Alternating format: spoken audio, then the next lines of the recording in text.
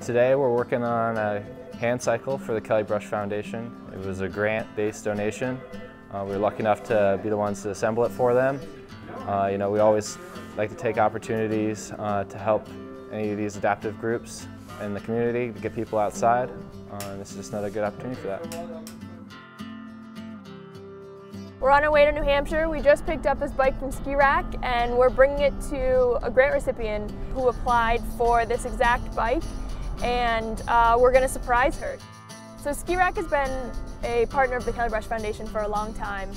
They've been a supporter of the Kelly Brush Ride, which is our biggest fundraiser. They get their techs out there supporting our riders, which has been great. And we've had them help us build this bike, which has been a really great way to get them involved in our mission and really sort of bring it full circle. So it's been a lot of fun. Are you Bridget? Yes? I'm Kelly. Kelly Brush. So we're here to bring you a new Handcycle. Oh my god! Isn't that awesome? I didn't think I got it. You got it. But we have it here. Oh, thank you so much. Yeah, of course. Let me come give you a Sorry. hug. Come on down.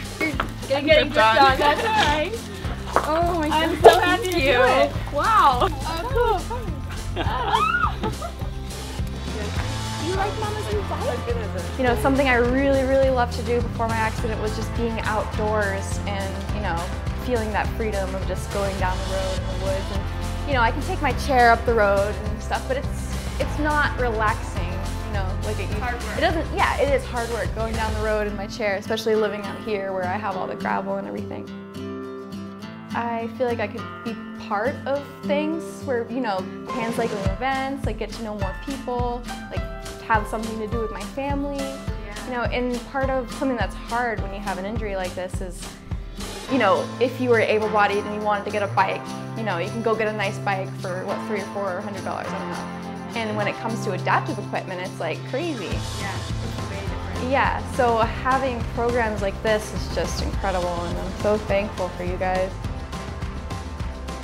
All right, well, we just got back in the car. We're on our way back home now, and we just got to drop the bike off to Bridget, and it was really fun to set her up with the bike.